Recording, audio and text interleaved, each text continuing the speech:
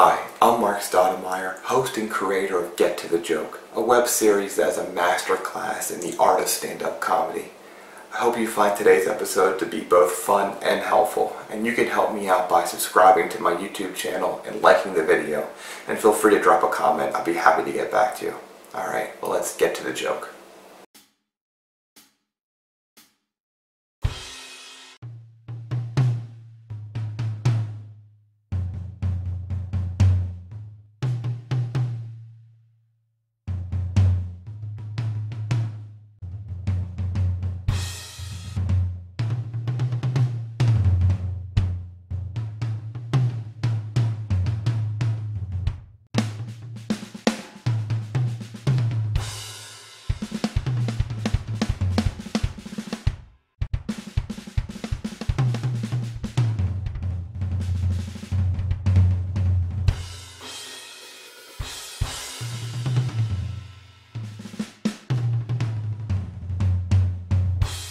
Hi, I'm Marc, a comedian from Philadelphia. As you can probably imagine how much going on right now. I can tell you the most exciting thing I had going on this week was my buddy called me up. He was like, "Hey Marc, found this cat outside." So I neutered him, gave him the shots, and I rescued this cat. You want to come over and see my cat?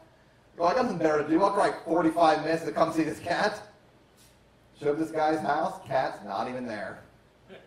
I go, "Dude, where's this cat go?" He goes, "Oh, it's an outdoor cat." Outdoor cat? Let me get this straight, fella. You found a cat outside, cut its balls off, and put it right back outside. Seems like a pretty raw deal for that cat.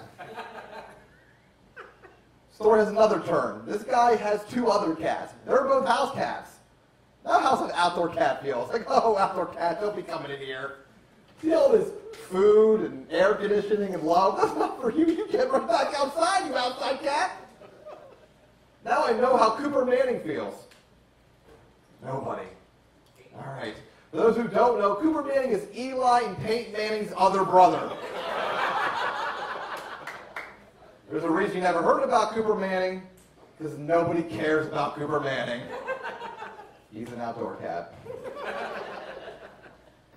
And our guest today is Chris Dolan, probably the comic I have the most admiration for. I've known Chris since day one of doing stand-up. We both would do an open mic out in Doylestown, and we've been great friends ever since. I adore Chris so much. He is the genius behind the great website, hichrisdolan.com. Which we talk about here, and you should definitely be a fan of at the end of this episode. He is also the co-producer of the Suburban Comedy Showcase, and he's also the winner of the WMGK radio contest for Funniest Person. Chris is just an absolute delight. I had so much fun's not really the right word. I just learned so much about Chris and from Chris from this episode. Probably the biggest bombshell that ever got dropped in one of these interviews happens in this episode. So I hope everyone finds a takeaway here. And without further ado, let's get to the episode. My wife and I have been married 20 years this year. Thank you. But no kids. I kind of feel like not having kids is the one gift that I could give back to society. I kind of wish more people felt the way that I did. I mean, look at me. Like, does the world really need another pasty-faced, sarcastic Irish guy that drinks too much? I was like, "Yeah, get working, man. We're almost out of you, mix." But I like kids. I especially like meeting young, family-minded couples because occasionally they'll do my favorite thing in the world, and that's when they use the word trying as a euphemism for fucking. Like you'll go to a cocktail party or something, and you'll meet this couple, and you'll be like, "So, how long you been married?" And they're like, "Oh, 3 years." You're like, "Oh, you thinking of having kids?" They're like, "We're trying." We're having monotonous, unprotected, married sex again and again and again and again and again and again. We're trying. So that we can have a kid, go broke, and hate each other. We're trying. Usually that's where the conversation ends, but I like to ask follow-up questions. So, you trying hard?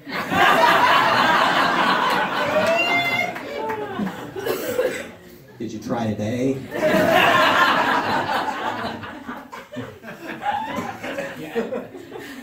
And my favorite, can I try?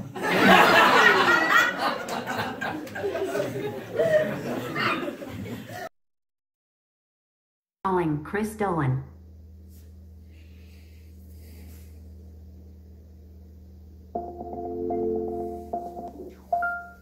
Hey! Hey! What's going on, man? How you doing?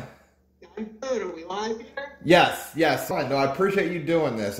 This was something I've been kicking around for a little bit. I don't know, it's just because I've been bored to tears and now like I have nothing else. I have no outlet. I was like, well, let me do this idea here where I talk to some of my favorite comedians, like people that I've known for a while, respect what they do, and see like I'm just interested in how you guys write jokes, like how you get your material and develop it. I think a lot of that has to do with background experience too, like what you guys like have been through. Like, well, first of all, are you guys doing? How's everything going coronavirus? Are you guys going out? We're fine. Okay. I mean, this is not that dissimilar to the life that I've been living for the last couple of years. But you're going out, right? I mean, I see you with Lancer, so you guys are like we're golfing. I played golf. I don't know if you've ever met Steve George or Tom Connors. So yeah, we're getting, I'm getting out and, seeing people and stuff. But is it serious for you? Is it like social? Are you going to be like, no, so you're just like, I will do my best to social distance. I'll do my best to wear a mask, but I'm not going to like be religious about it. Oh, I thought you meant as golf serious. No, I meant.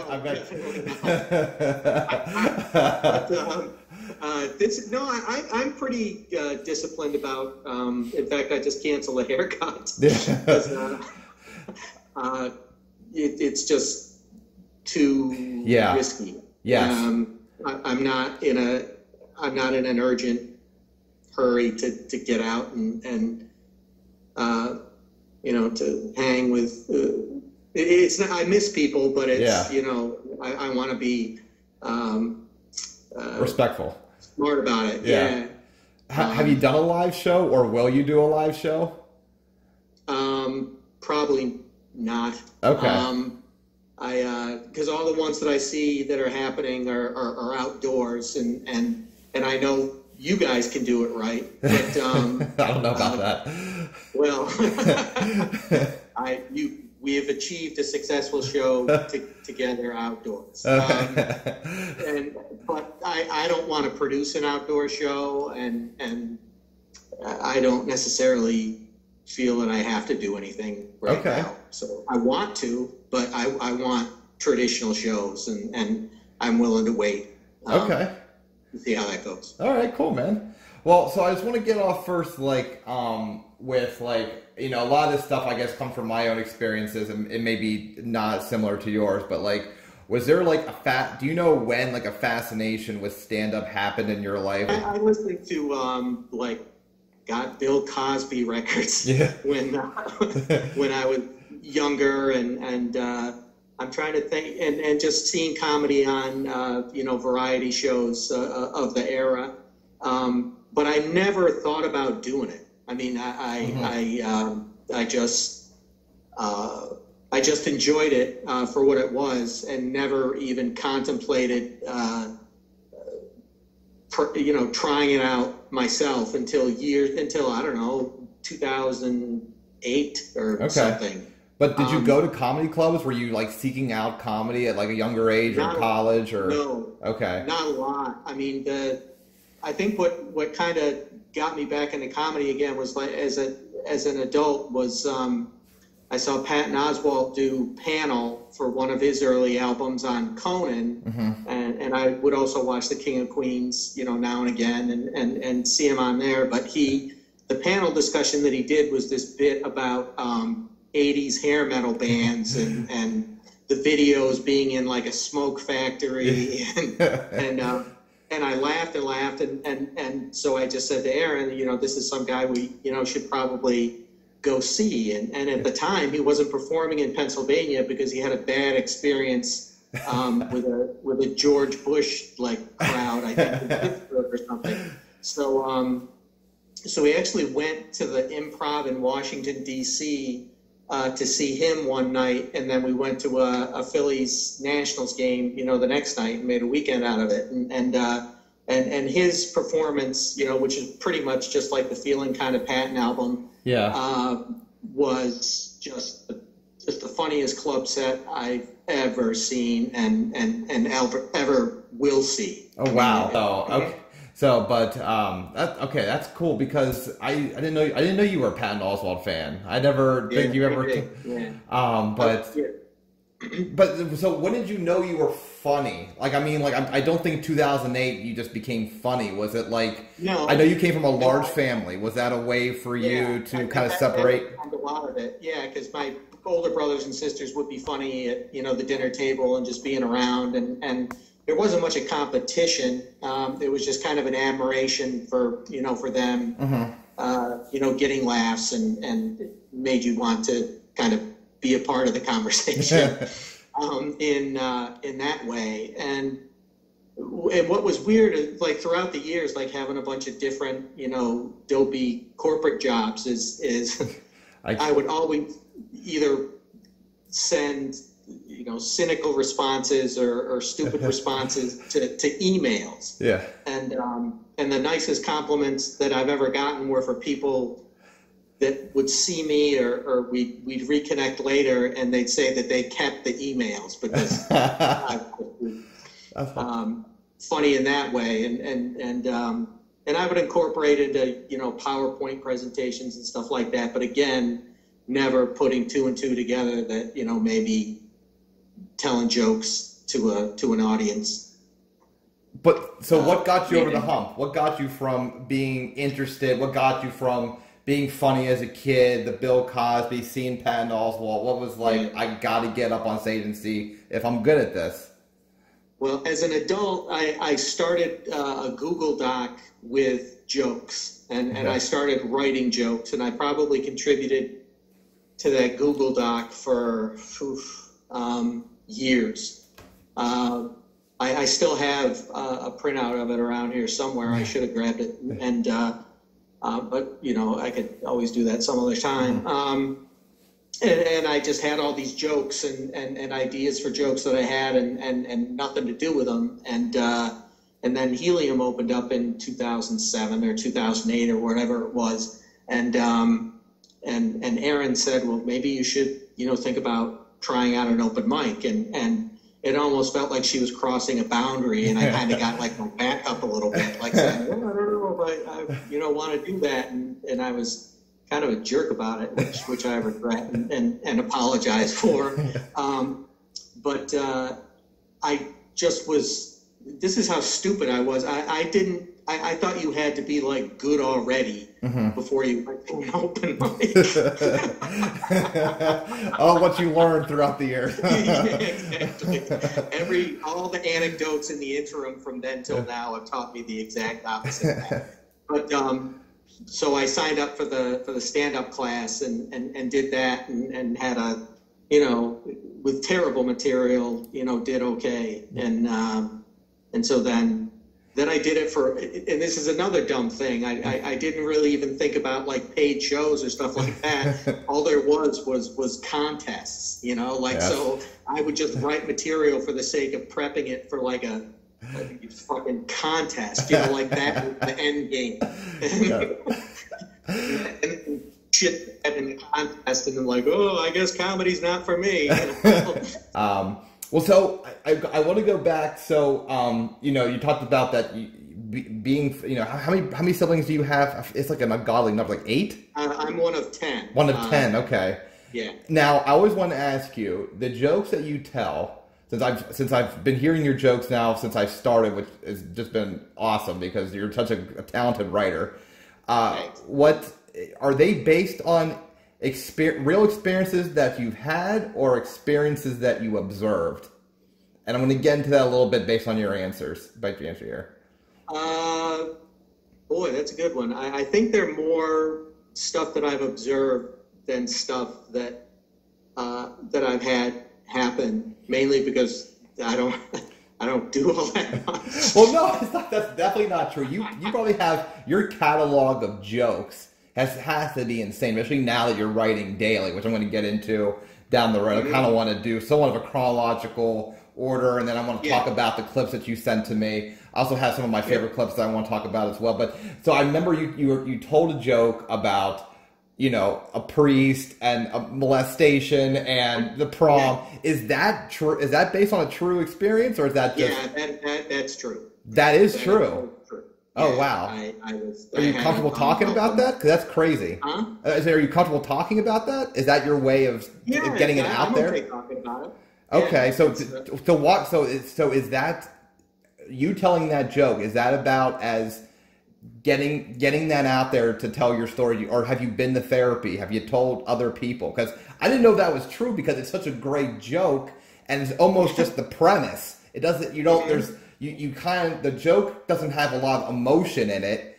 It's just like, it could just be, you know, just because there's been just a long history of that happening with the Catholic Church. So so tell me about that joke, and do you do that joke anymore? I haven't heard that in a long time. Yeah, I haven't told it in a while because I think it's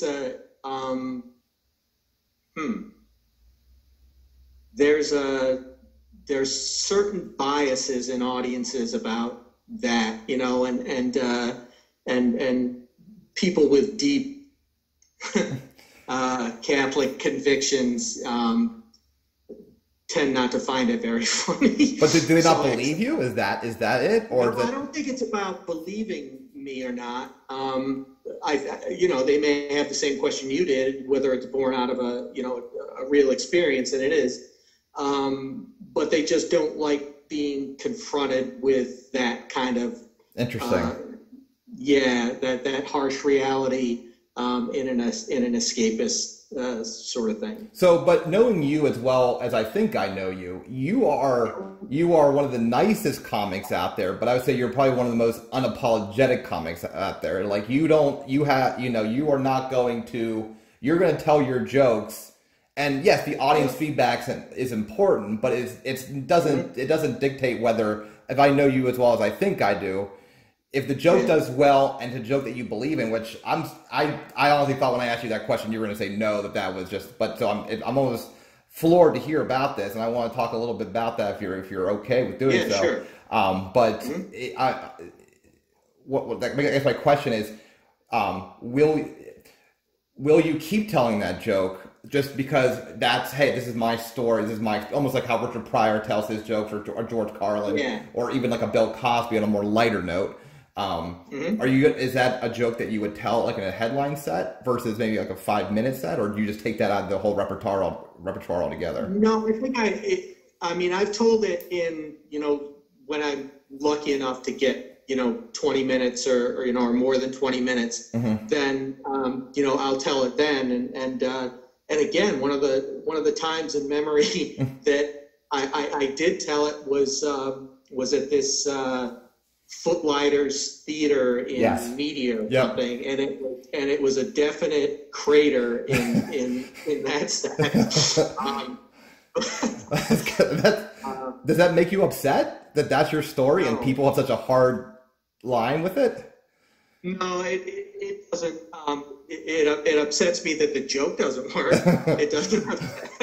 It doesn't make me mad at them for not laughing at it. I mean, and again, I'm not a real good room reader.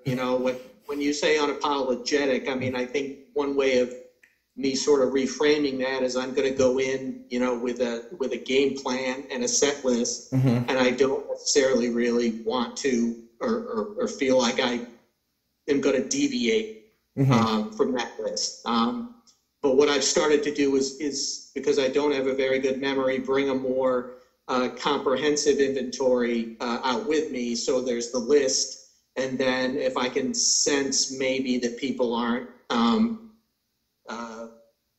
if I can anticipate that I don't think there's something they're going to like, then I could look and remember a different thing. Interesting. That might make them a bit more comfortable.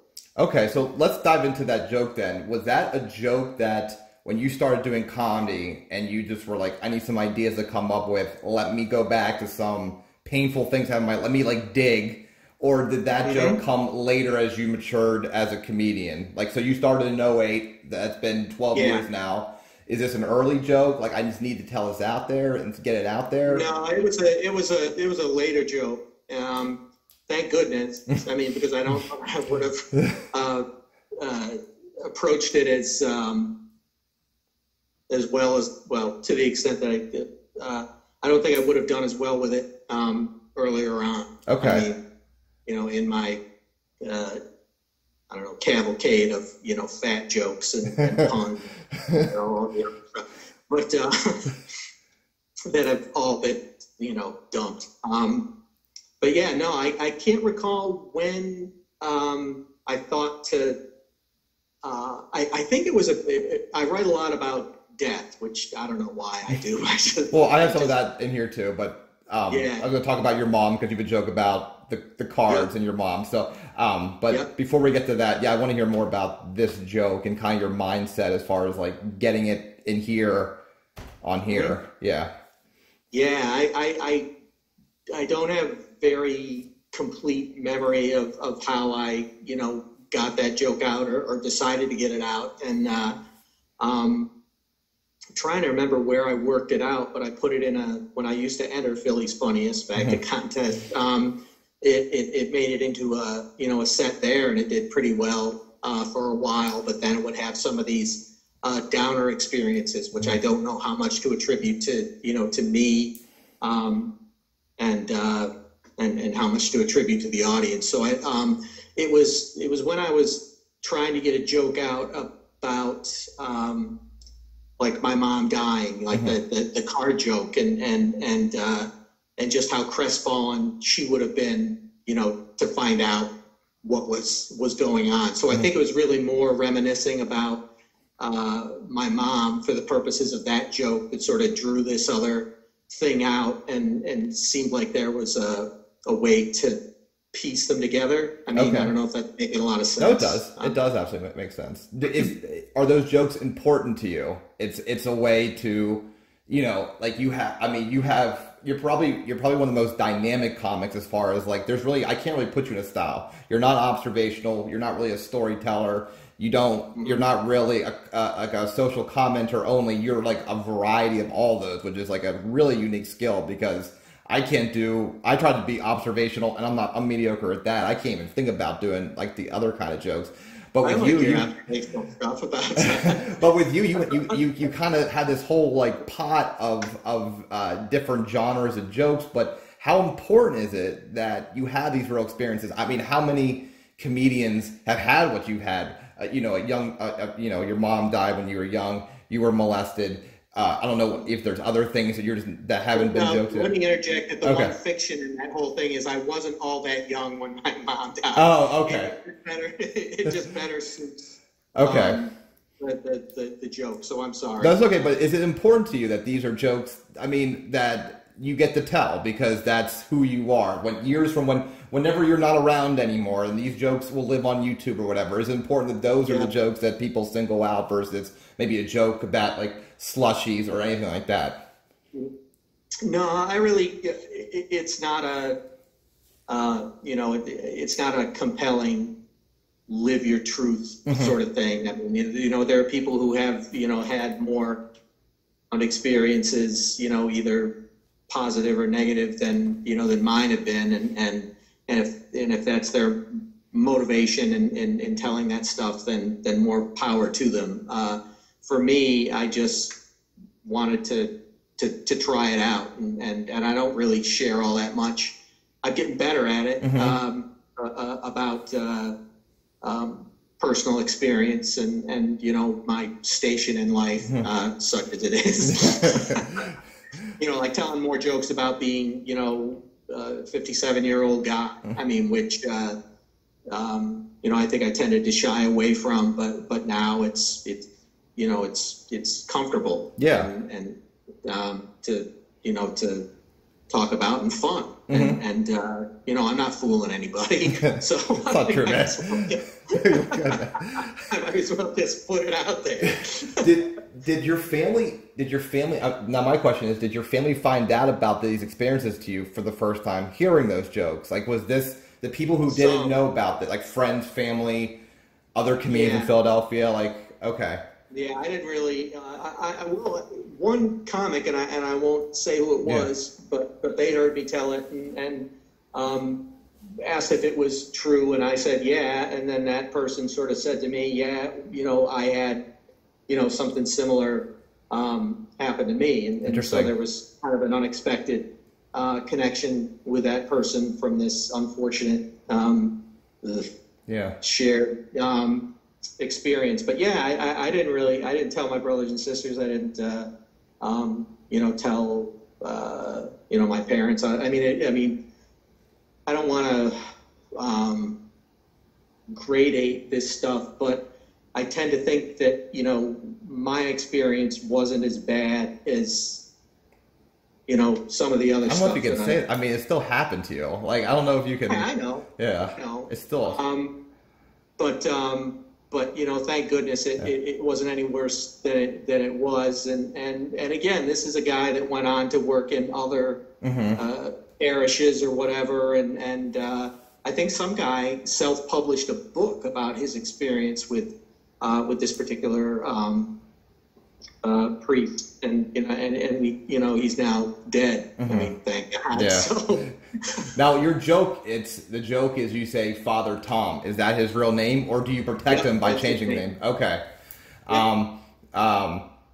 Wow. Okay. Thank you for sharing that. That's. I mean, it is. So all this stuff that has happened to you. So you've had. There's a lot of pain. A lot of that stuff is. I can't even comprehend. None of that really happened. There's been abuse in my life, but nothing on that end. Nothing's extreme as that end. So it's like, I'm trying to wrap my head around. How do you? It's almost like you effortlessly just wrote a joke and shared it. But how much did you? I know you said you didn't have a great memory about the formation of that joke, but was it was it a struggle? Was this something like that you've been wanting to get out there, but you felt like therapy wasn't good? I can't go to my parents, that kind of stuff. So I'm going to write this minute 30 joke about this prom and the father and that kind of stuff. Are you gonna? Was that painful for you to write down? And that's something that you had. Okay. No, and I don't mean that to diminish others' experience, or even my own. But it's really just time.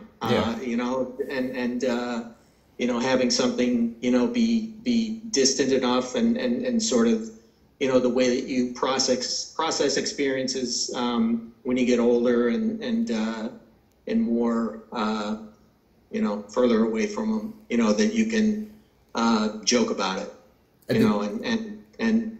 and again, going back to our, earlier conversation and respect that there are people that, for whatever reasons don't want to hear a joke about it.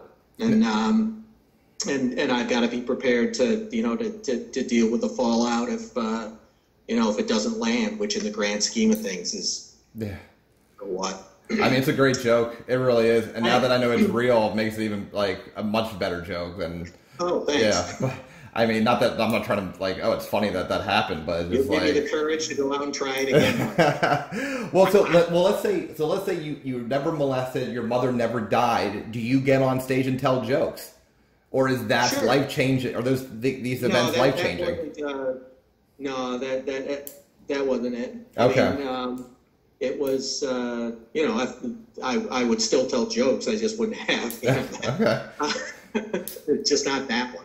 Okay, fair enough. So your mom died. Now you said you weren't young. How old were you when your mom died? Oh, I was in my 30s. Okay, still still maybe, was it unexpected? Was it a No, it was Alzheimer's complication. So that's pretty rough in itself. Did you visit with her to the end, or was it too hard to just be around someone that's close to your mom with Alzheimer's? No, I was actually I was traveling at the very end and wasn't able to get back in time. Oh,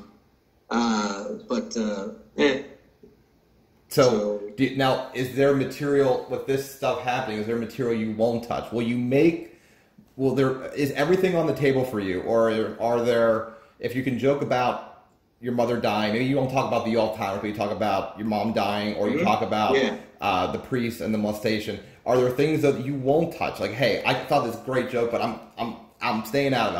I'm going to give to somebody. I'm not. This is off the table for me. No, I don't think. I mean, I don't really tell a lot of political jokes because I don't feel that I have anything profound to add to the discussion. If that changes and I feel that maybe there is, then I try it. But I think, to the extent that I have a voice, sort of solidified or kind of defined. I don't think it really fits all that great in there. Okay. Anyway. No, that's fine. I was just curious. One thing I did notice was you're 57, and I don't know if I get a sense that your age might be touchy. I know I get a little bit. I mean, I'm going to be 35, and I know, sometimes if I'm in the room and they're, for instance, I did Philly's Funniest in 2019, and I lost to 3 guys in their young or early to mid 20s. I felt very cognizant of my age. I felt very why am I not? I mean, I understand Philly's Funniest and people have their biases, but even though I try to go for fun, I do care about it for some reason. I am, nothing makes me more cognizant than when I see people who are 15 years younger than me that are killing it. They're getting booked for headlining spots, or they're doing bigger clubs. Is that something that gets into your head at all? Or okay, I know you said recently you become more comfortable with talking. Well, let me take that back a little bit. I mean, part of the reason that I started running shows is to put myself on the show. Me too. Yeah. and so there's that, and to the extent that there is any kind of ageism in terms of not for contests so much, but who gets picked or who doesn't, for a bill. I mean, I kind of trust that if you're running a show, not so much at a big comedy club, but if you're an independent show producer, in a city, who your audience is, and who you think is going to connect with that audience. And if it's not me, then fine. Okay. But it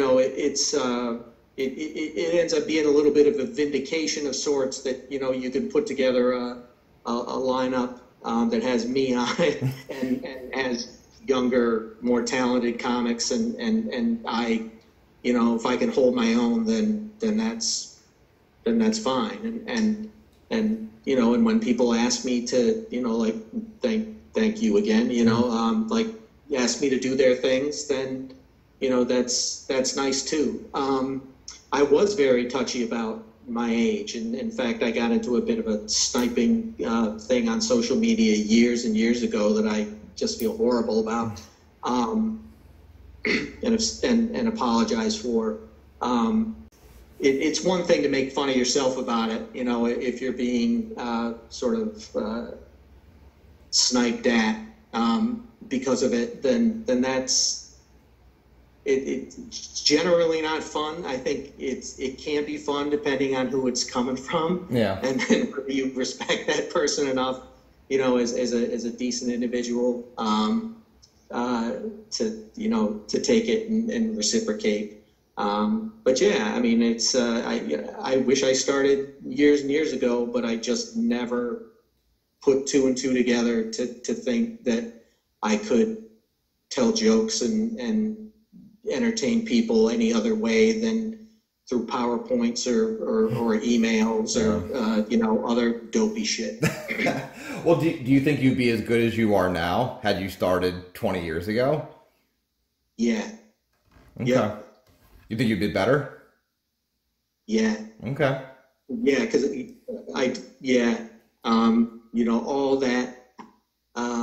all that time and experience, I think can't be, dismissed. Well, and I want to ask then, so we go back to the age, and I reading your website, highchrisdolan.com, in the about section, you write, I am not a clean comic. I'm not a dad comic. I don't do wife jokes. I felt like there's an anger there. There's like, oh, I'm being stereotyped because of the way I look. So if there's been experience, like there's a reason you wrote that in there. Was there experience where somebody reached out to you like, hey, or I was disappointed that you weren't doing enough, like, I hate my wife kind of jokes, or? Yeah.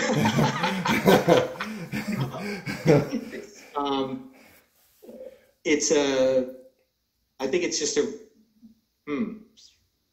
trying to find a nice way to say this. I think it's a rejection of what a lot of people my age lean on, and that I don't get a huge kick out of seeing. So I think that's probably it, more than anything else. It's like, it's just all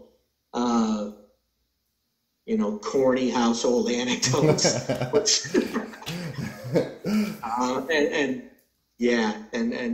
I don't want to do that stuff. So I want to go into your running routine and kind of backwards in the fact that I want to talk about your delivery, because you have a very unique style of delivering a joke, which is, are you playing a character? Because when you deliver a joke, you're calm, you're cool, collected, you're deliberate when you speak, you articulate, there's pauses, there's not a rush. It doesn't matter if you're in a bar kind of venue or if you're in a Grand Opera House kind of venue. There is a style where it's, I'm going at my speed, you're either going to get on board or I don't care what really happens. So is that is that a character that you play? Because it's not how I know you off stage, as far as like this calmer kind of person. No, it's just a frame of mind, really. And when I first started out, I was really rushing everything, to the point where it's like I wanted to say it so quickly because I was worried if I didn't say it fast enough, I'd forget it in the elapsed time that I was taking to say it. And so now I think it's just about taking my time and I guess it's just it's more a way of enjoying myself when I'm up there. It might not look it, but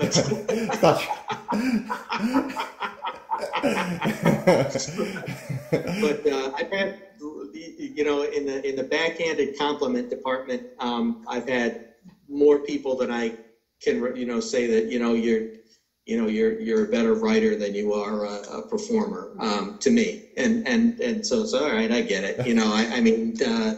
I'm not gonna, I'm not gonna bury the stage presence meter. I don't believe that. I think you're a great performer. I'm actually somewhat jealous of how you are able, because I get in situations where, let's say it's like a bar show and the TVs are on, and now I'm like my voice is loud naturally, and now I'm like screaming on the microphone. People are not enjoying it. I'm trying to like look for any kind of help out. Any person that's looking at me, I'll try to just latch onto like a life preserver. When you're in situations like that, do you feel like more anxious, or is it like this is just steady hand no matter what the venue is? There are going to be pagans there, there are going to be senators there are going to be your old timers' houses, there's going to be a school. It's going to be the same performance from you. Pretty much. I mean, I'm going to live or die with what I've picked out that I want to say. Okay. And I will. I mean, I'll privately, seethe over, a poor environment. But I can't really, I mean, you can change some of it, if people don't do a good enough job calming the crowd down or killing lights that should be killed, or, some of that basic blocking and tackling stuff. I think you can fix that, hopefully even before you go up. But if it's up, if you're already up there and things are going, kind of sideways, I admit I don't have a very good real-time repair skill for fixing that stuff, and I'm either gonna get them with the material or I'll die. Okay. Well, let's talk about the material then, because I think you are a strong writer and a strong performer. I don't care what the other guys are. So let's talk about the IKEA joke, and I want to if you can kind of marry in or weave in your writing routine. So I smell a hit. IKEA's been in the news a lot lately. Some good, some not so good. I mean, the good news is for all their family-minded employees, IKEA is offering 3 months of paid parental leave to all their employees. That's 6 weeks to bond with a newborn and 6 weeks to assemble a crib.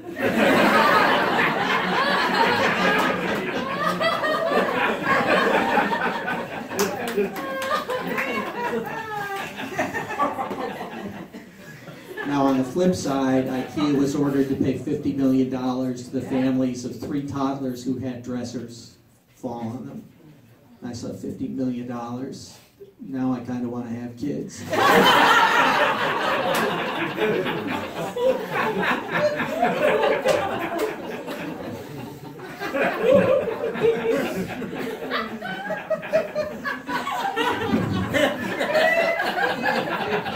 I don't know who you are, but I love you, man.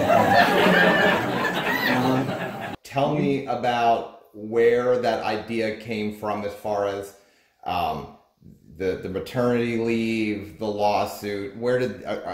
Are they real? Are they made up? Tell me where you were. Real. Okay. And again, it's sometimes I talk to other people about writing jokes every day that are topical and news driven, and again, the shelf life for most of that stuff is not long.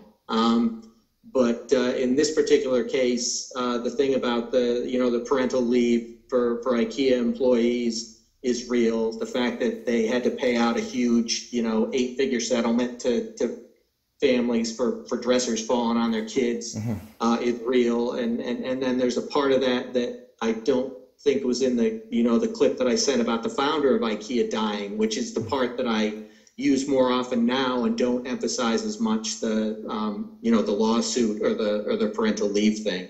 Again, because people hearing about dressers falling on a kid. The audience loved it. I loved it. The audience was going nuts. But so you were just sitting. So you were just sitting on the couch in front of your television, and this news story comes up 2 different times. No, I was doing what I usually do in the mornings. This was like 2017, I think that was from. So, yeah, I was just scrolling through news articles and saw the lawsuit thing. I think the parental leave was just a positive PR release that somehow found its way onto my radar. Okay. And I don't know, I just have always found, IKEA funny. And so, you just, it's always going to be about the frustrations of building the furniture and, how you can tie it back to the frustrations of building the furniture. And the parental leave thing was just, kind of felt like a layup. And, but then the lawsuit happened, and again, it was, okay, how is this funny? And it's like, it could be funny if you want money more than you want kids. So tell me, so you said, you mentioned, this is what I usually do in the morning. What is it that you usually do in the morning pertaining to writing jokes or developing a joke, whatever that looks like? Well, it's for the website, the 10 topical jokes, most every weekday, unless I've got something going on. I'll just look at a news aggregator like Google News or Apple News or CNN or Huffington Post or TechCrunch or CNET and just bop around from place to place and see how, see if there's a story out there and what punchlines, come to mind, put it out. So you're in front of your computer. Is that where you are right now? Is this where you write jokes? Yeah. We're talking to you right now? This is where I'd be sitting in the morning and having coffee and, This is cool. and look at new sites and, and doing my, trying to just get 10 jokes out. I mean, it's not like I come up with 20 and publish 10. It's like I get to 10 and then I'm done. And then off it goes. Is it like an OCD thing? You have to do 10? Or is it like, if I just figure out 6, I'm good with 6? No, it's gotta be 10 just because it just to make yourself work a little harder, because it would be easy doing. I mean, I could do 5, pretty readily. I mean, the marginal effort to get from the first few to the 10th one is substantive. I mean, you've got to kind of pour over some stuff and then just put a premise down, and then maybe you'll find something that you think can be worked into something funnier, and so that goes out the window. But sometimes you're just scraping to get to get 10 stories. And sometimes you can get like 3 or 4 punchlines off of a single news article. But I tend not to want to do that. I tend to want to take the best one and put that out there. But sometimes I'll do like a little sub bullet with a different joke. Okay, so now do you have? So you will sit there, and no matter how long it takes, whether it's 20 minutes, whether it's 2 hours, you will work out 10 jokes. Okay. Yep. Now, is this how is your act? I know you do the website and you do social media with these jokes. Is your act becoming these current news topic events? Are you shying more away from the life experience stuff and more now it's mostly now current events being peppered into the older experience jokes? How much are you talking about real life now? I guess in some ways, there's a current events joke that I'm actually using pretty frequently about a kid who called 911 because his bus driver was drunk, and they tracked down the bus driver and gave her a breathalyzer and was drunk, and so I just made up the punchline that they asked the kid why he didn't call from the bus. He said, "I'm not walking home." So that's when you have a news story like that isn't sort of tied to a specific celebrity or a certain point in time, then you can kind of take it and make it live with you for quite a long time. And again, nobody knows when the IKEA founder died. It could have been yesterday for all anybody knows. So that it just, if I'm doing this every day, then occasionally there are some things that I'm able to take and put into a stage set. Okay. But I don't tend to lean on that stuff as cornerstone material for stage stuff. So, I was going to say. Other things. Sorry. I was going to say then. So, when you're scaring, is everything getting written in your notebook, and then like from the notebook, the 10 jokes will hit the site, or what goes in the notebook now, and what are you typing on the computer? Like how do you differentiate between the two now? They're two very discrete processes. The stuff I write for the blog gets written right to a WordPress editor and then gets published and never sees a notebook until or unless I think that there's a joke that I can, then it might find its way into an open mic set list, and then I'll sort of dick around with it a little bit more to see if it can take up a little more time or be expanded upon. Jokes that are written, that aren't for the blog, what seems to happen now is I'll just type in a little blurb of an idea on the phone, and then maybe just a 2 or 3 sentence summary to go with that in a notes app on the phone, and then from there I start to do more longhand monkeying around with it. Do you work out jokes on stage, or are they pretty much at least somewhat written, and then it's somewhat not verbatim, but it's more what's on the page? Or do you ever work out material on the stage? And like the IKEA joke, is that worked out? I work out material on the stage because I don't have enough of a real-time sort of improvisational ability to embellish and do things with it. It's really more pre-crafted and see how it goes, and then go back and rewrite it and try it again that other way. So with the IKEA joke, you're at your computer, you're reading your news, it comes out on one of your news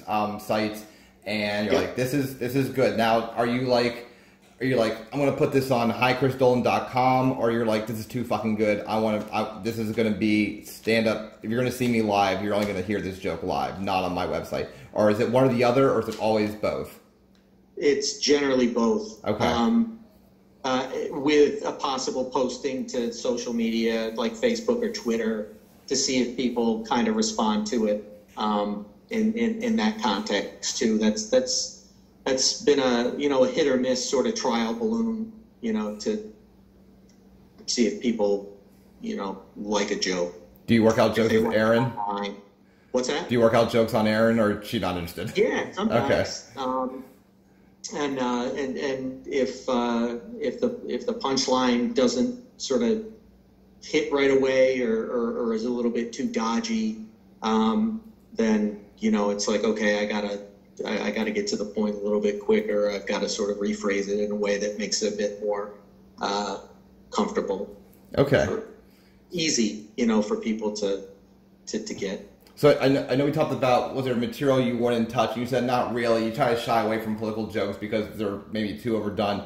But are you purposely seeking out kind of non-offensive jokes, IKEA owner dying, or like the one I sent you, the one I love that you just did this week was the Arizona school delay, or last week, or will you make a joke about George Floyd? Will you make a joke about immigration or coronavirus? Will these be, maybe your lighthearted approach, but will you touch dark subjects with then sprinkle the Chris Dolan humor on top of it? Not George Floyd or something like that. I don't have the skill. Coronavirus I will, but probably just kind of how it's impacted me and what I've done, or more realistically what I haven't done, to and that kind of thing is relatable to other people as well. I mean, so that I'd probably do, but I don't know that I have the, maybe I do, but I just am scared. The capability to handle it in a way that's funny and insightful or rewarding for anybody to hear. You mentioned scared, but I would say that you do take risks when you tell jokes on stage. Do you not think that you do that? I tend to think I don't, but what do you think is a risky joke? I would say the joke you do about your cell phone. I gave my cell phone. Now someone else is looking. I don't want to give the I'm not going to do the punchline justice. If you there's it's not offensive. It's not vulgar. It's just with your brand. I would say the punchline of that joke is kind of it's hilarious, but it's like, does that fit the Chris Dolan brand? Now knowing a little more about you, I would say that I see it a little more. But yeah. I would say you take those kind of risks on stage, or you. Yeah, that. Okay, I mean that's a good example. I mean, one, there's such a lowbrow element to it that that I think hedges what and two, it makes me out to be the dope, the bag, which is what I love about it. I mean, if I can be, everyone can have a good laugh at my expense, then that's the best. Okay. So yeah, so maybe the risk is worth it because it's a joke at my expense. So going back to IKEA, so you wrote the joke down. Joke was on your website. Joke is also in your notebook. I see you have the I call it the newspaper boy satchel thing. I don't know what's in there. What is in that satchel you carry around? Because your notebook is the size of this thing. So what else is in the satchel? Several notebooks. Okay. Like a lot of notebooks and set lists and things to leaf through and remind me of sequences of jokes and like old jokes that I've written and tried once and forgotten about. And I mean, when you write that was a Gary Gulman tip too. It's like to go back through your old notebooks and find some stuff that you've given up on. And it's like finding a shirt in your closet that, you forgot you had and you're really excited about wearing it. You write long enough, you can go back and find something that, you didn't, like the follow up to the smartphone joke, the speech to text thing, that was told and forgotten about, and I was sitting in the Capogiro gelato thing down the block from Helium and leafing through an old notebook and found that and was able to tack that on. And so yeah, it's just a bunch of notebooks, a smartphone tripod. Bunch of pens. Is the satchel more a comfort blanket? Like all my materials in here. I know if for some reason someone comes to me and says, I need a basketball joke, I can just go through every joke I have for a basketball joke. Or is it like I bring all this with me because my set could change at the very last second. I need to maybe reference back to an older joke. Yeah, it's probably the latter. I mean, I don't know that I'm too good at sort of going back through the catalog and getting specific subject for anyone, like I don't know, I probably find a basketball joke. I know you just threw that out there as a random example, but it's more that, if you show up to do 10 and you get 15, what do you want to do with the extra time, or more likely, if you think you have X and you have less than and you get less than X, then what do you want to? So it's more a comfort thing. I mean, I have all my old notebooks and all the junk in there to look back on, and plus, I mean, I'll keep going back to this. I don't have a good enough memory for my own inventory of things. I mean, I'll forget about a joke that I told 2 weeks ago, honestly, and if I don't go back and look at an open mic set list or find it, in another spot, who knows? I could lose it. I actually made an attempt to try and do like a primitive database of jokes with kind of grades that I assigned to each one and about how long it took to tell them. And it's a project that I should, if I'm not going to do it now, I don't know that I'm ever going to. I do the same thing. I literally do the same thing. So, but I should do more times, but I rate my jokes as far as like, did this do well? And then I kind of like by average, if I have like an important show coming up, I'll be like, let me go back to my last like X number of sets on average. Which ones are the really good ones? Okay, well, I'm glad I'm the only one that does that. So with the IKEA joke, you see it, you write it down. How important is it for you to work that out at an open mic? Or could you be like, this is gold, forget the open mic, I'm going to go right to a stage and just tell this? No, it goes back to the self-effacing stuff about writing for contests. Like I would, I used to think that I had a good enough,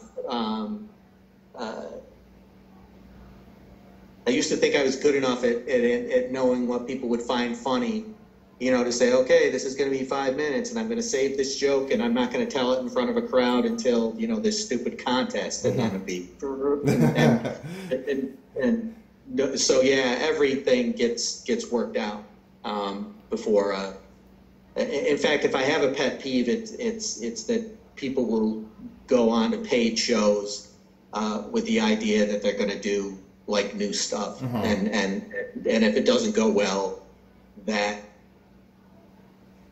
just irks me for some reason. No, because you're it brings down the quality of show if somebody is just like, I'm going to dick around with new stuff.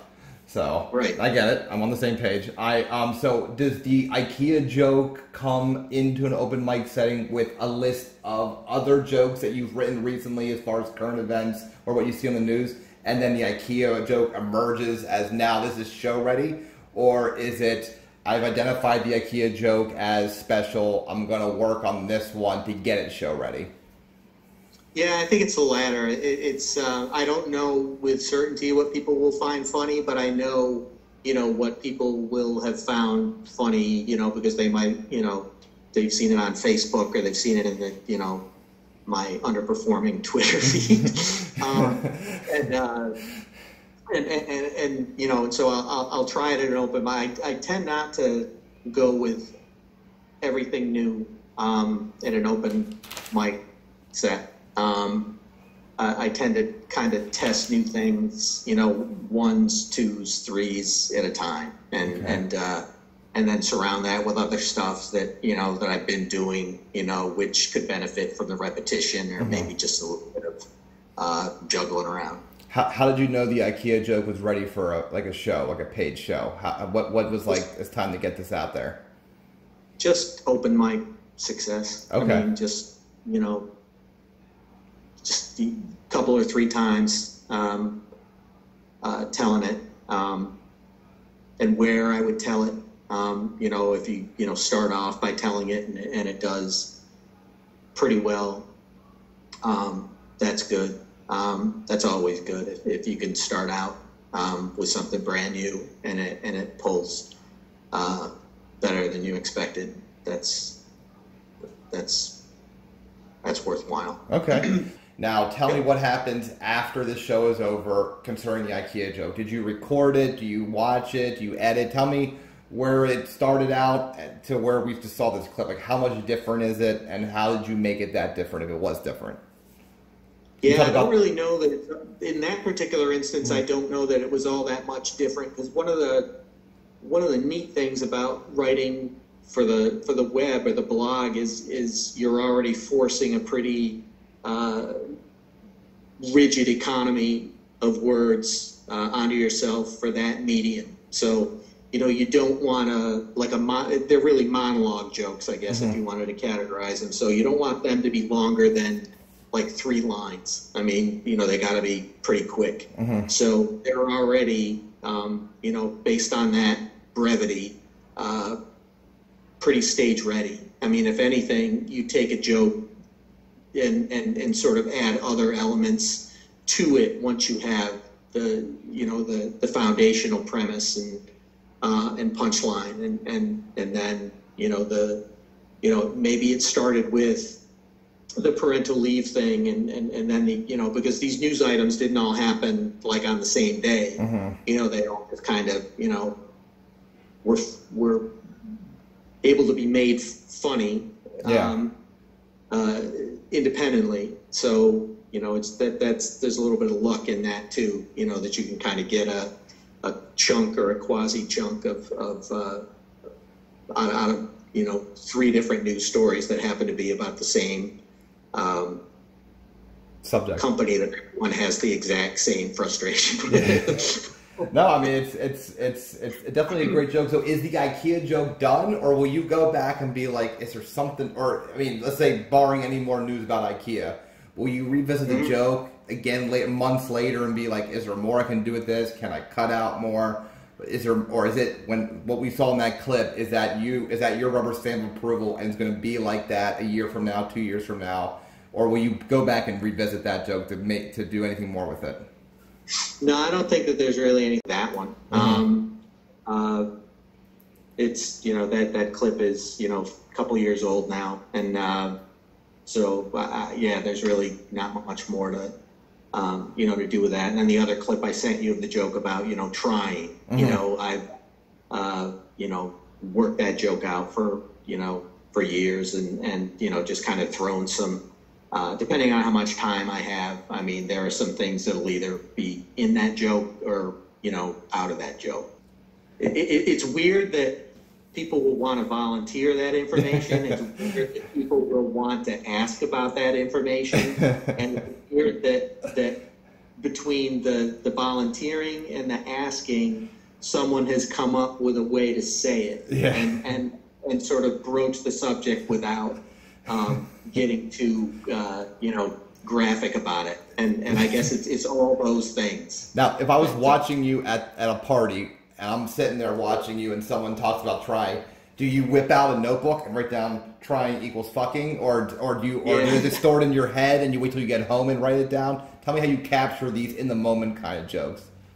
I think they're probably from times where I'm not in a situation to really be able to capture it. And so you either have to sort of rely on the fact that it's going to come up again it's just a good enough memory that it's going to stay with you until you can get to where you record it. Because, you'll have this happen, to you, you'll think of something and then it'll just sort of vanish. And if it comes up again in the forefront of your mind, then that's kind of a way of telling yourself that this, merits being looked at or written about a little bit more. So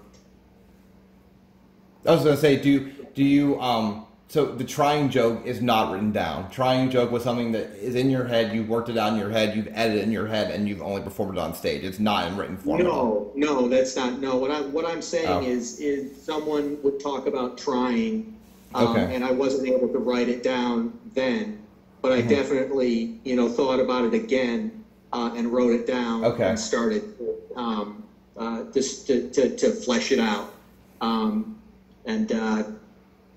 and then you kind of get at like the what do you call it, well, there's so many tags on that joke. The can I try at the end is just it's the perfect cherry to that joke.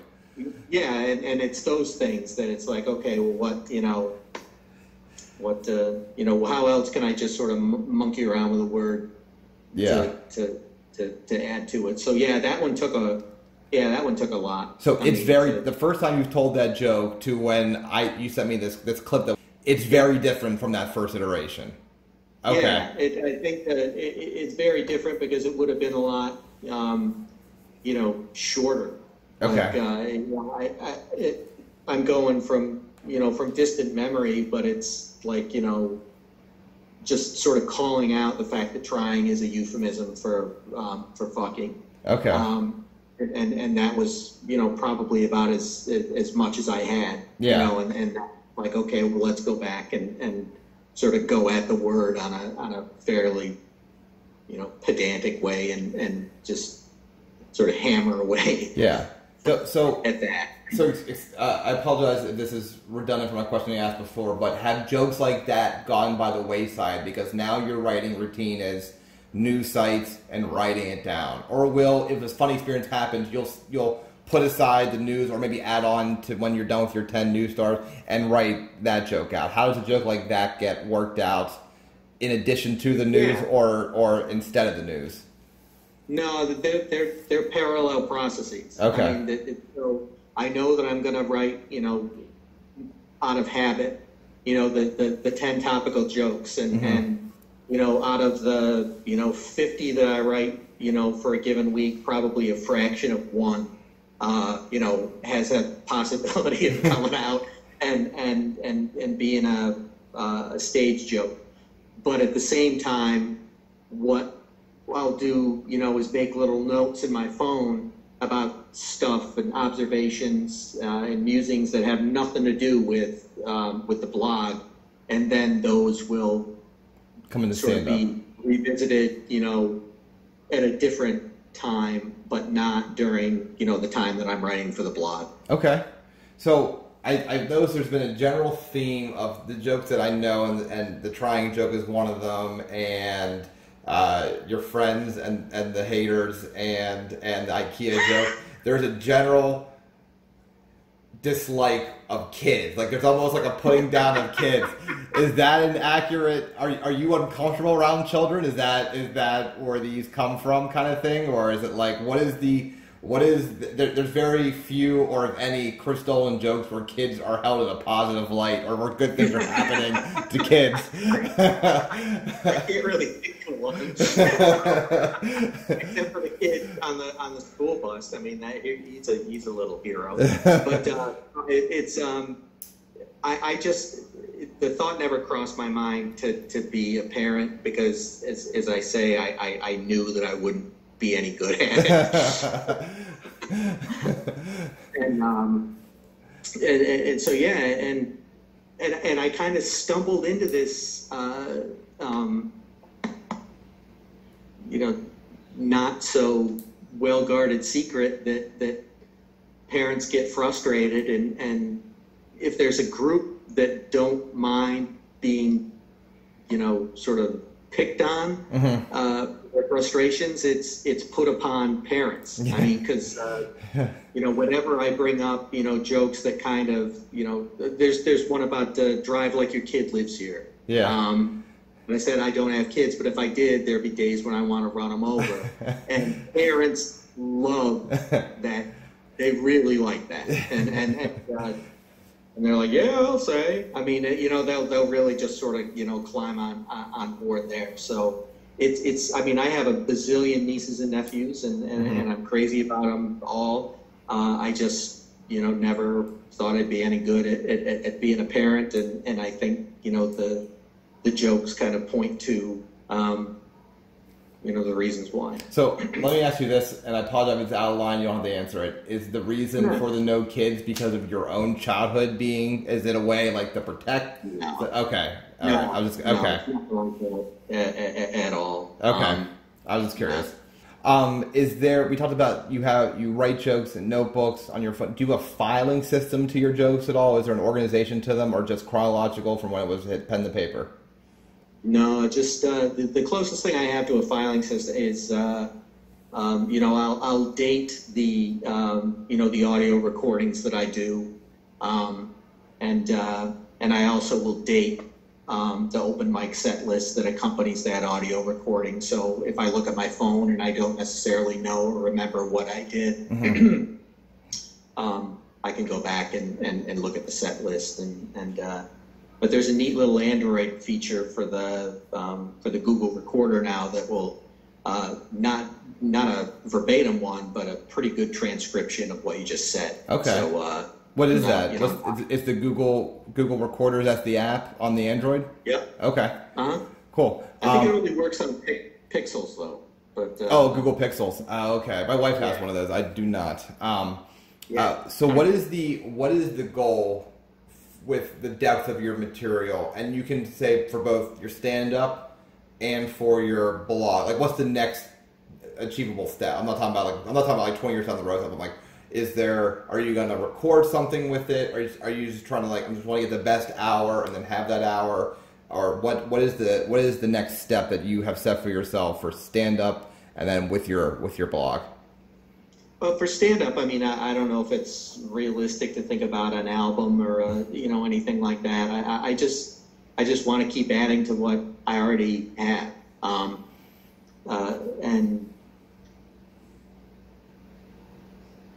what do I want to say? I like putting on my own shows because it makes me not have the same stuff that I did at this particular venue, 3 or 4 months ago, as I'm going to do 3 or 4 months from now. Okay. So having variety, I think, is the real goal, and having a solid repertoire, and not getting too stale, and for the blog stuff, I mean, it was originally started to submit monologue jokes and desk bits for late night TV talk shows, and I don't know that that's going to happen to a 57-year-old guy. Don't say that. But, are you submitting them? Have you been submitting to SNL or? No, not recently, because I don't really know. I mean, I did in the past, but I don't really know to whom or for whom. Now I need to better research that, but. I know Rick Adana has done that. I don't know if he's a good resource to use. Weekend update and stuff. He might be a good person to ask if I ever, see him again. Who knows what else. But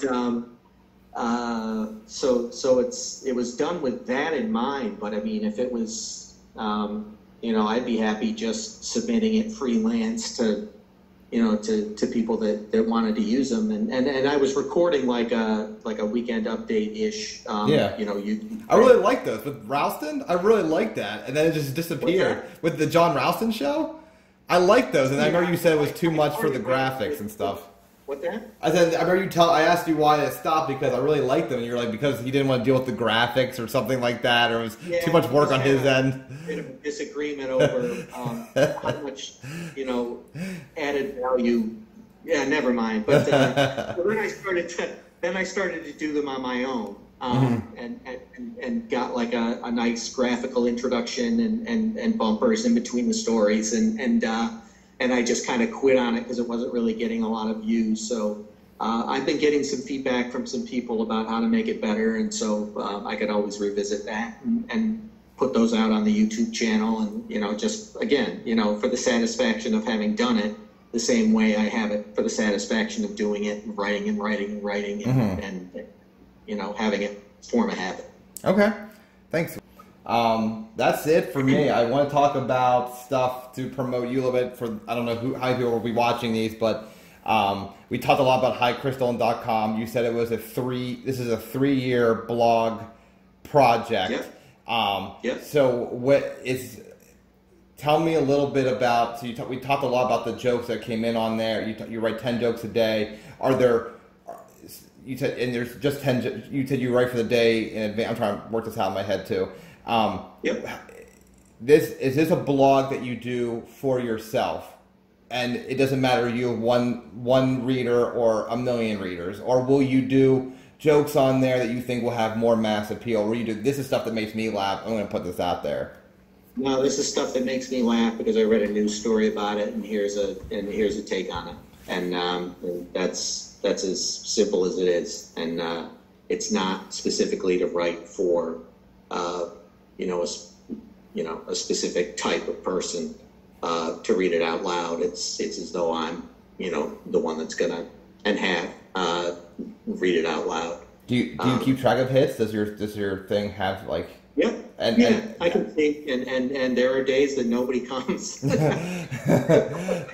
Well, what do you do to because I know when I've brought you up on shows, you don't go, oh, by the way, mention highcrystalline.com. You pretty much just say I'm a John DeBella comedy winner, which is a great accolade, or LOL the grand runner-up, which is a great accolade. But what are things you do to push the blog more to kind of get, because it is hilarious. The stuff that you put on Facebook, I guess, is like your favorite joke of the 10, because you don't put all 10 jokes on Facebook. Yeah, some of the ones that are my favorites. Sometimes I put ones that I think are like third or fourth best, in order to get people to maybe click over and see what else is there.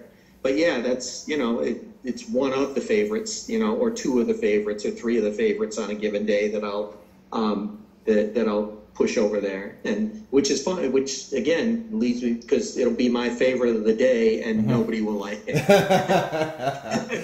Yes. I don't know what people find funny, and that's why you got to keep trying stuff out. Well, that's the thing, because it's Facebook has the algorithm, so you don't know who actually sees them. I think I see them more often because I like them more, but I think if you have people who don't like maybe the first few, it falls out of their content. So do you advertise highchrysdolan.com on other things? I need to. I should probably just assign a small budget and get some sponsored posts out there and see what sort of traction it builds to get some people that I don't know, because I don't have a real expansive Facebook friends list. I tend to only accept invites from people who I know, or have met.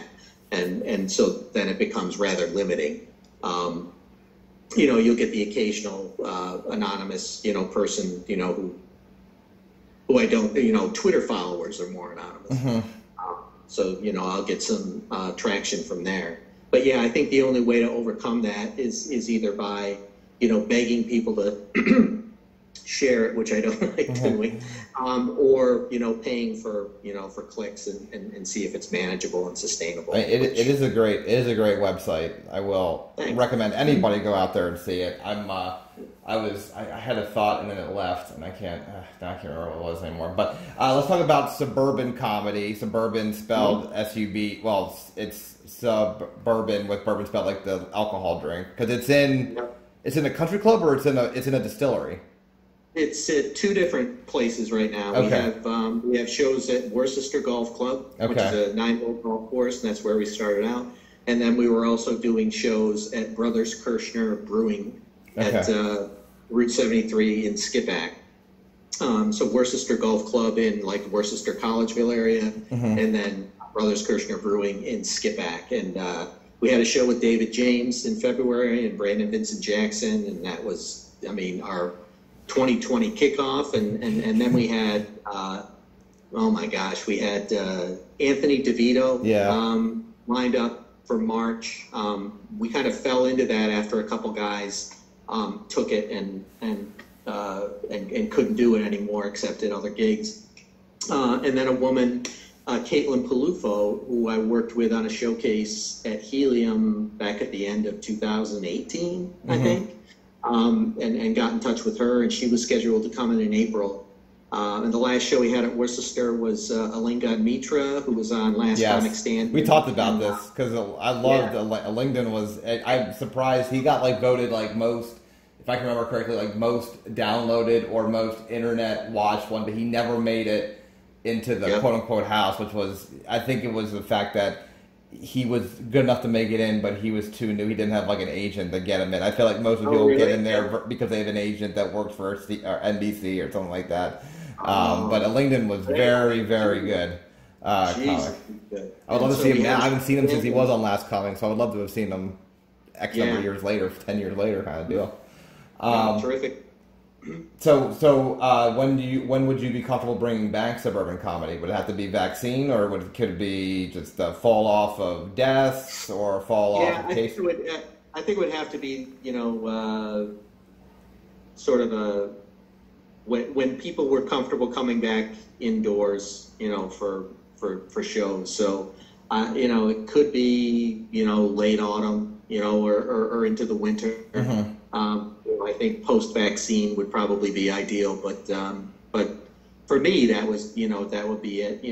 My friend Michael Lancer, he runs the shows too, and a guy Jeff Oast help run the shows now too, and it would just be kind of a case where there'd need to be consensus on wanting to do another one, and lining up the talent and making sure it's just a great show. Okay. Which you do great shows, and I want to do really good shows too. Does Suburban Comedy have a Facebook page or a page that people can that I can put in the show notes for this? Yeah, Suburban Comedy is on Facebook. We don't have a website. We've got the URL bought, but we don't have a website.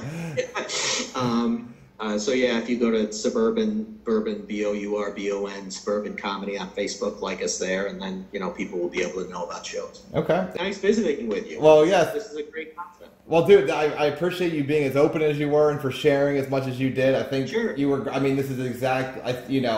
I'm glad I waited a little bit. I initially thought, let me do you first because I just think you're just overall a great comic from the writing to the performing, and then also I've known you throughout my whole career doing it, and you're just a nice guy. You're extremely humble, but you're also very confident that in your material as well, which I appreciate. I hate I won't say, but comics, are good. They're this joke's not, and so I like that. I appreciate it too. So, but I appreciate it very much, Chris, and I will keep you abreast of this. And thank you again for being an open book and sharing. You got it. Tell her I said hi. See you, sir. I appreciate it. Take care of yourself. See you. Bye. All right. That was our interview with Chris Dolan. Probably a heavy interview for just the content and the amount of insight into joke writing. I'm so happy that Chris said yes to do this. He was probably the first person I thought of actually when I decided to do this series. I was like, oh, let's get Chris. So I'm happy he said yes to go ahead and do this. Again, you know, a lot of stuff happened on this one, so I hope that everyone got something out of it and saw a little bit different side of Chris than I even knew about. So, but please go and check out his website, hichrisdolan.com.